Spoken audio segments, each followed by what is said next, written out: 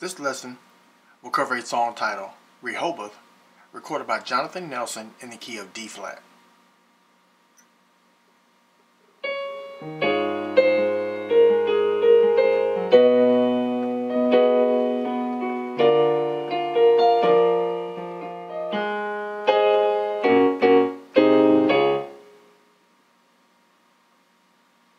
The introduction would go as follows.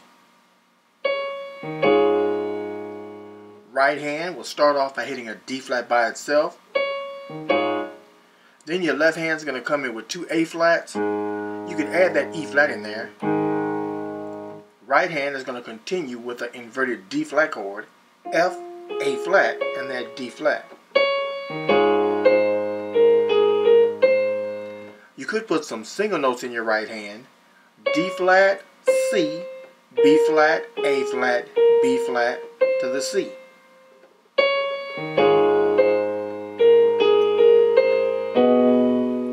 Left hand is now on a B. Right hand is on a G flat, A flat, B, and an E flat. Hold it. D in your left with the inverted B flat chord in the right. F, B flat, D. Hit an F in your left with that same inverted B flat chord in the right.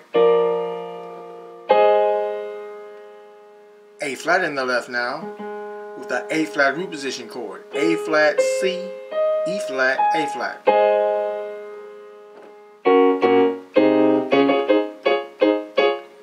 Now your left hand is going to go to a B flat, C, to a D flat. Right hand, D flat, G flat, B flat, inverted A flat chord, E flat, A flat, C. And when your left hand hits the D flat, your right hand is going to bounce on the inverted D flat chord, F, A flat, D flat. And this is an inverted A flat chord that we played earlier, E flat, A flat, C.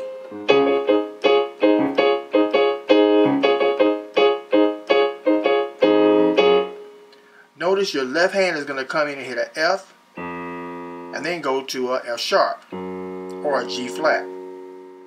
So again,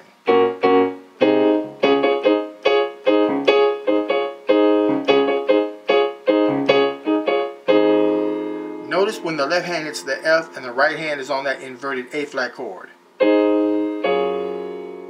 Then the G flat in your left with the D flat inverted chord in the right.